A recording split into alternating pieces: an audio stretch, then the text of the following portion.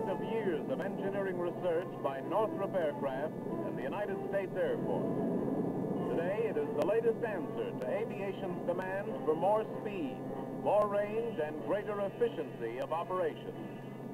The flying wing can carry a larger load faster, farther, and with greater economy than conventional airplanes of similar size and power. Since the Wright brothers airplane first flew at Kitty Hawk in 1903, Americans of this century have seen great advances in air transportation. Few men indeed can see the flying wing in operation without saying, the plane of tomorrow is flying today.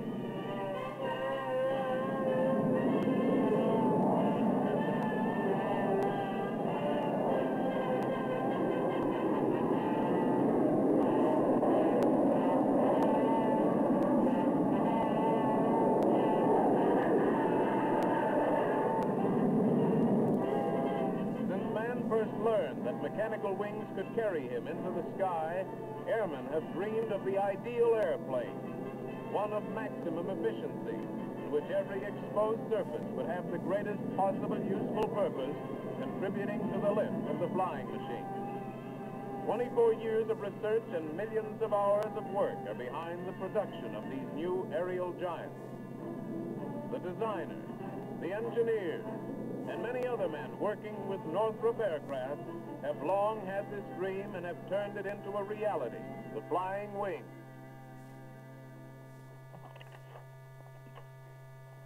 This aeroplane was developed as an effective way to solve the old problem of reducing drag. Drag's rather hard to describe. A simple definition is to say that it's the resistance of the air to an aeroplane's forward passage. You felt drag by putting your hand out of a car window. And probably you've noticed that you can reduce it by turning your hand edgewise, presenting less surface to the wind. In the flying wing, we've reduced drag by designing an airplane with a more efficient form. Its shape creates less resistance to forward motion and passes through the air more easily. Here, I'll illustrate it for you.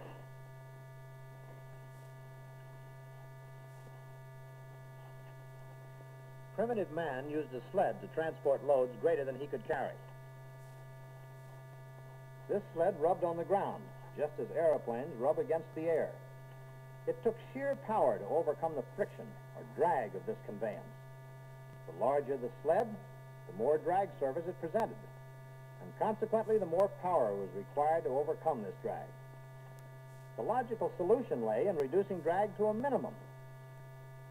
So man developed the wheel, which permitted transportation of equal loads with greatly reduced power or increased the load and speed with the same amount of power.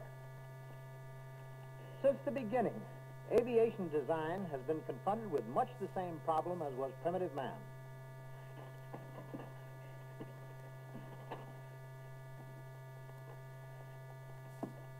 Today's basic aircraft design still has unnecessarily large drag forces.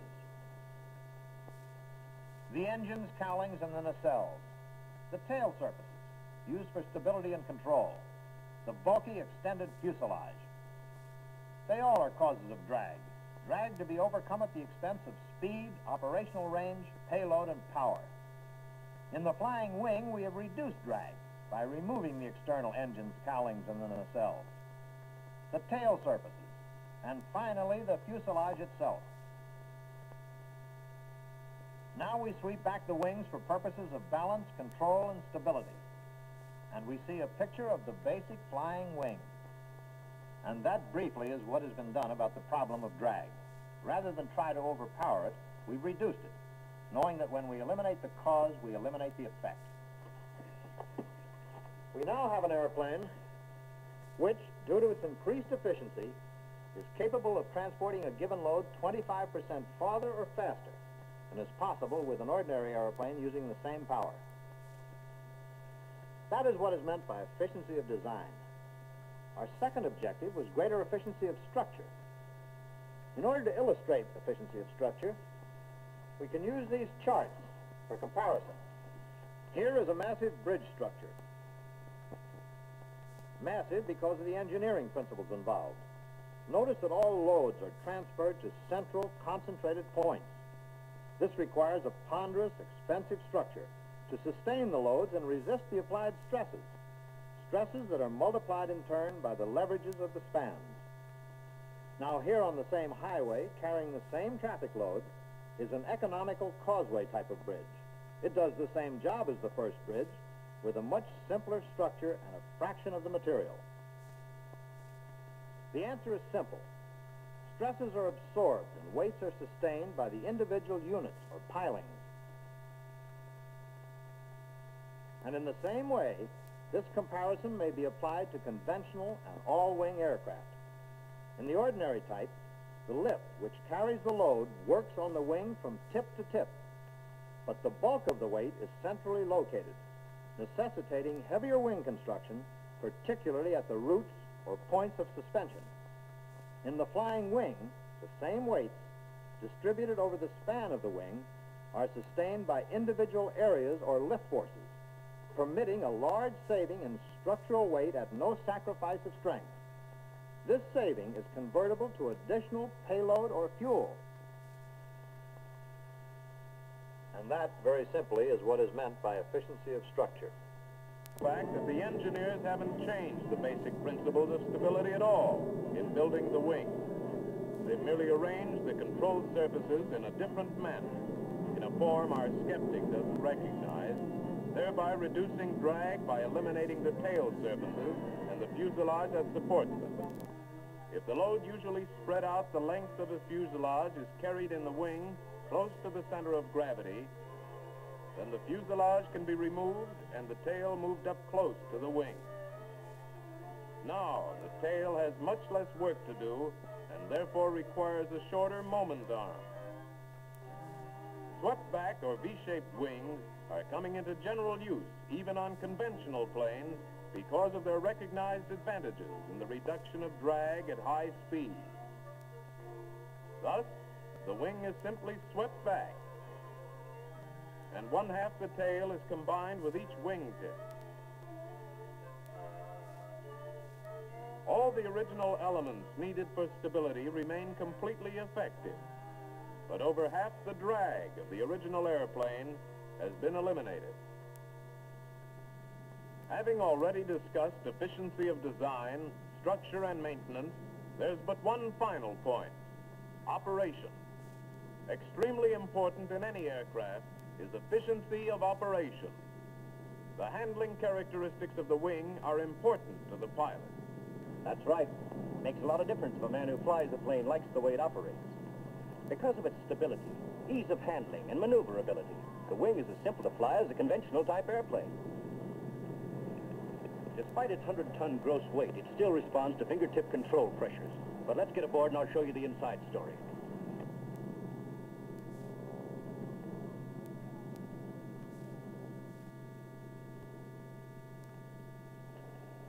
First, the controls. The flight controls in the cockpit operate in a normal fashion and differ very little from those in a conventional plane. Foot pedals operate the rudders, which consist of double split flaps, similar to dive flaps, located at the wingtips. When a rudder pedal is depressed, the flaps open to produce drag at the required wingtip. Both pedals may be operated at the same time. This creates an air brake effect, increasing the rate of descent or reducing the airspeed, a valuable asset in landing a clean modern airplane of this type. This air brake feature is the only variation from a conventional control arrangement. Longitudinal and lateral control are maintained by elevons, a combination of the standard elevators and ailerons. When the control column is pulled back, the elevons, located just inboard of the rudders, are moved upward, causing the wing to climb. Forward movement of the control column moves the elevons downward, resulting in an opposite or diving effect. These operations of the control column and the elevons produce the same effect as the elevators on a conventional type airplane. Lateral rolling effect is achieved by operating the control wheel in the normal fashion. This works the elevons in the same way that ailerons are operated on a standard ship.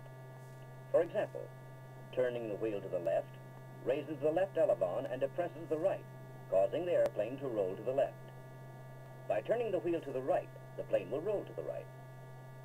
The plane can either climb and turn or dive and turn by using longitudinal and lateral control at the same time.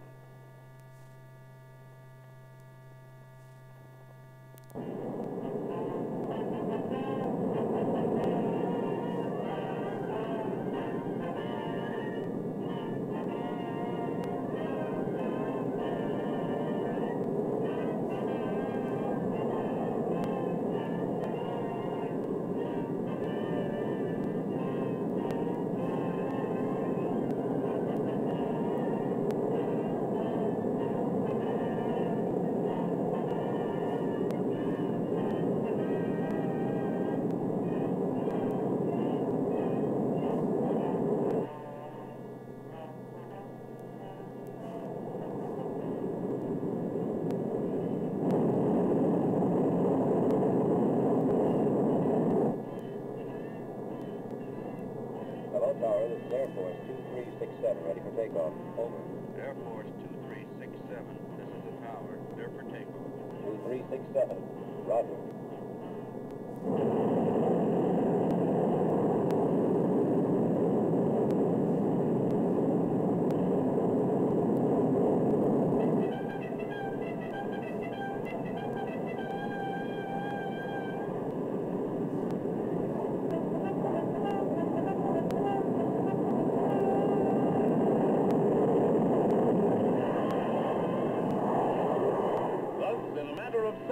This 100-ton giant is airborne.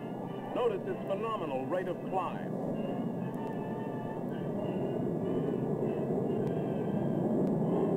Ease of operation, together with low noise and vibration levels, make long-distance operation almost a pleasure. Because of the pressurized cabin and temperature control, grueling hours of long-range flying can be accomplished with a minimum of pilot fatigue, even at altitudes above 40,000 feet. As pilots know, the flying wing is an easy plane to handle.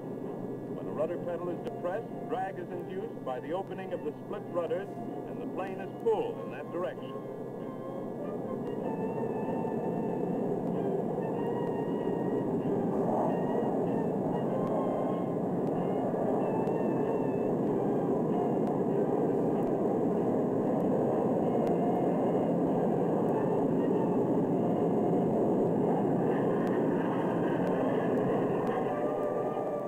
Both rudders are depressed, an air brake effect is created for short approaches or steep descents over landing hazards.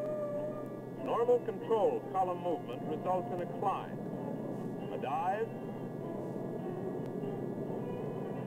or a bank if desired.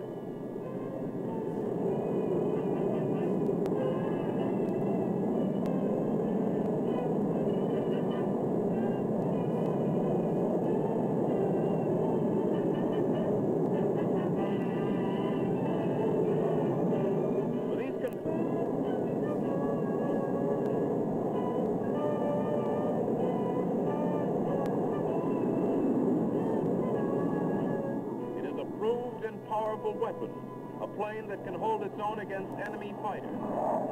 The wing has a small frontal area and profile, making it difficult to hit or to detect with radar.